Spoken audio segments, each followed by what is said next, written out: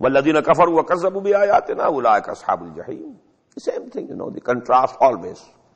When there is the mention of the Muslims, Mu'mins, then what will be the end and lot of the unbelievers? As for those who disbelieve and belie our signs and ayat, they are the companions of hellfire. يَا أَيُّهَا الَّذِينَ آمَنُوا لَا تُحَرِّمُوا طَيِّبَاتِ مَا أَحَلَّ اللَّهُ لَكُمْ وَلَا تَعْتَدُوا. O you who believe, don't declare as unlawful, forbidden, whatever is pure, whatever is good, مَا أَحَلَّ اللَّهُ لَكُمْ, which Allah has declared as permissible. وَلَا تَعْتَدُوا. Don't exceed the limits. Now this is another extreme form. When somebody becomes, over pious, over muttaqi. Maulana Madudi used to use the term taqwa ka heza. It is the condition, Then they are not using even the permissible things.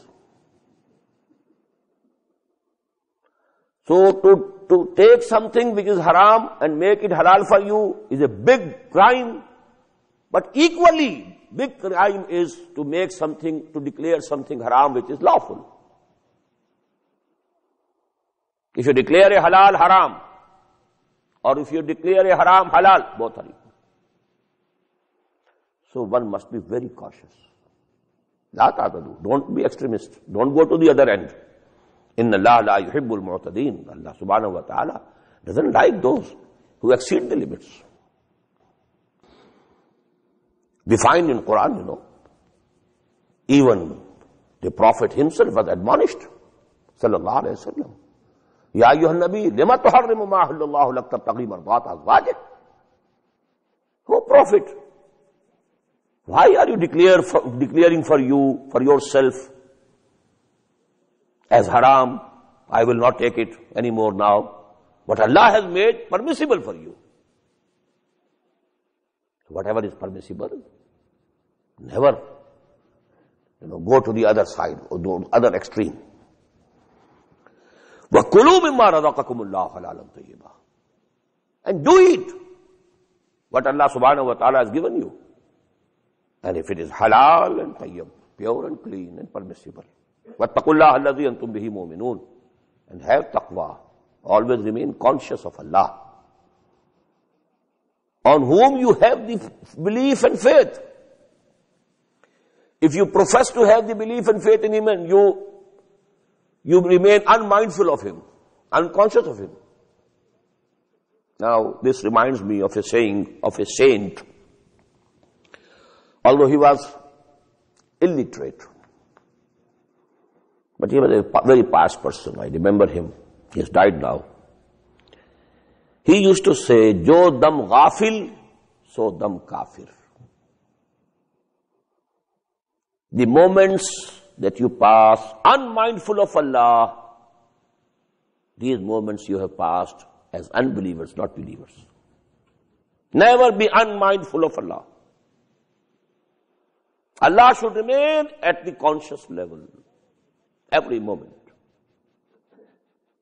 So this is another definition of kufr and Islam. If you are unmindful of Allah, really this time has passed in a sort of kufr. Jo dam ghafil, so dam kafir. La yu'akhidukum Allahu bil-laghwi fi yamanikum. Allah is not going to take you to task regarding your unintentional oaths. And this is the habit of our Arab brethren. Wallahi, billahi. They won't start a single sentence without wallahi. What is this wallah? Are you taking an oath? Are you declaring on oath and swearing? But it is just, a word of common use. They don't mean it. So this is lagh. La yu'akhidukum Allahu bil-laghwi fi yamanikum. Allah is not going to. He is not such a hard taskmaster. He will just ignore. Unintentional. وَلَكِنْ يُؤَاخِذُكُمْ بِمَا عَقَّدتُّمُ الْأَيْمَانَ. But any oath that you take seriously, intentionally, well, that will be accounted for. Now, if you don't fulfill it, you are doing a sin. فَكَفَّارَتُهُ. If you want to break such an oath, there is an expiation. And what is that? إِطْعَامُ عَشْرَةَ مَسَاكِينَ. Feed 10 poor people. مِنْ أَوْسَطِ مَا تُطْعِمُونَ أَهْلِيكُمْ. But this should be the average food that you give to your family.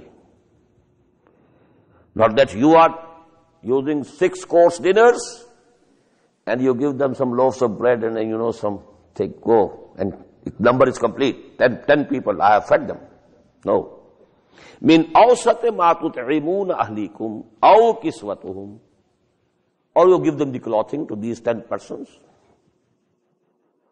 Aw tahriru raqabatin.